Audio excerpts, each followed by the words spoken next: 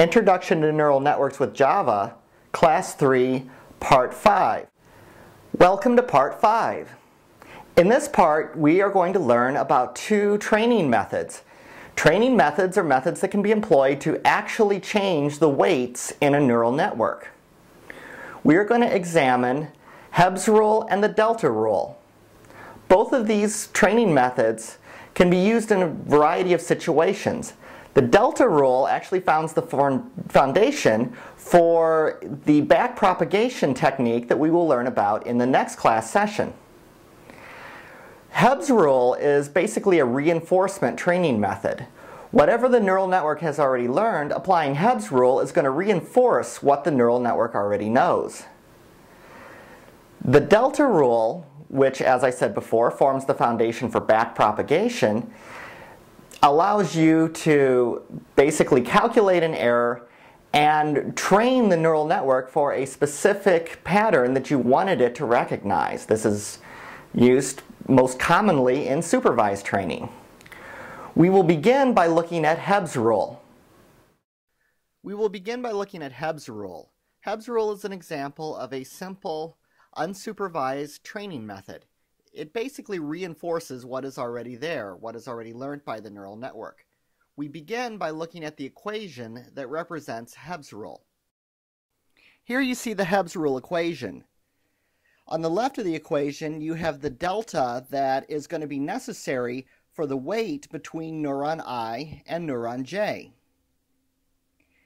Then you see that the weight change is going to be equal to the mu, which is the learning rate, of the input, which is a sub I, by the output, which is a sub j. So basically, you're multiplying the input by the output between these two neurons to determine the weight change that is going to be applied to them. This will reinforce whatever the output for the given input is between these two neurons. This is a form of unsupervised training. Now we're going to take a look at how this would be implemented in actual code. Here you see the code necessary to implement Hebb's rule. A function named learning rule is provided that accepts three inputs: the rate, the learning rate, which is the mu variable from before, the input, and the output. The implementation is very simple. The rate is multiplied by the input by the output. This will return the delta that is necessary over the weights between the input and the output. Now let's look at a couple of examples to see how Hebb's rule would be applied. In case 1, we have a neuron I value, which is the input, of +1. The output is -1. Therefore, Hebb's rule, and all three of these assume a learning rate of 1, is going to be 1 times 1 times -1. The weight delta will be -1. That is, the weight will be decreased by 1. This will reinforce the -1 output when a +1 is presented to this neuron. Case 2 works similarly, as does case 3. We're just seeing different I values and different J values that Hebb's rule can be applied to. Each of these will produce a different change to the weight matrix as expressed by the weight delta. We're about to run a console application that demonstrates using the Java code that we just looked at that implements the Hebb's rule.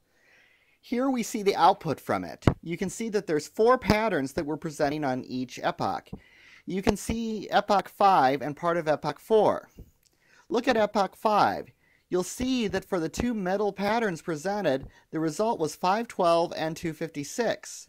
If you look at the previous epoch, it was -64 and 128. You can see that Hebb's rule is basically reinforcing the result on those two, and it's also reinforcing the 0. It's actually not affecting the 0 result on the first and last result. Next we will look at the delta rule. The delta rule is used for supervised training. The delta rule works by exploring the differences between the anticipated output and the actual output for the given input. This allows the weights to be adjusted for the specified input to produce output that is more in line with what we expected. We will begin by looking at the equation that is used for the delta rule. And here you see the delta rule equation. The left side of the equation, delta W between I and J, represents the change that is necessary between neuron I and neuron J, the input and the output, to affect this learning. This is the same as the way that the result is returned from Hebb's rule. Then we multiply 2 times mu, which is the learning rate, times the input for the particular neuron that we're currently looking at, which is I, times the ideal output minus the actual output for neuron J.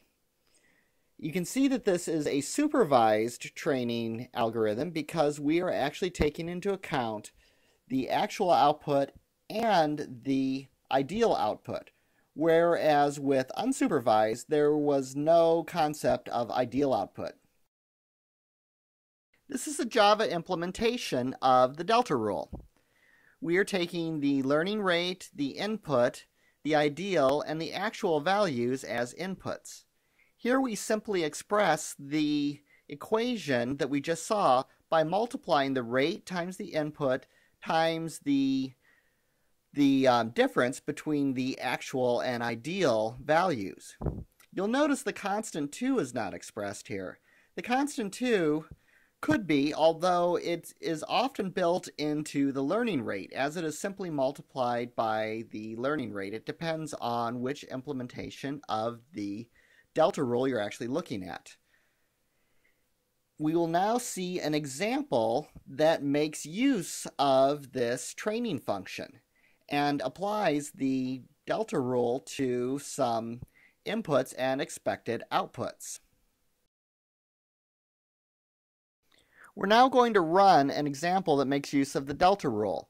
We're going to present 4 different patterns along with anticipated results. Here you see the 4 patterns that were ran. We've run 100 epochs, as you can see there, by beginning epoch 100. This has pretty thoroughly trained the weight matrix for our anticipated outputs. You can see the anticipated output for the 4 input patterns. Basically, we want a 1 on the final of the 4, but we want a 0 on the first 3.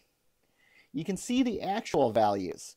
The actual values are shown at the right. You have negative 0.33 and 0.33 for the ones where we are anticipating a 0.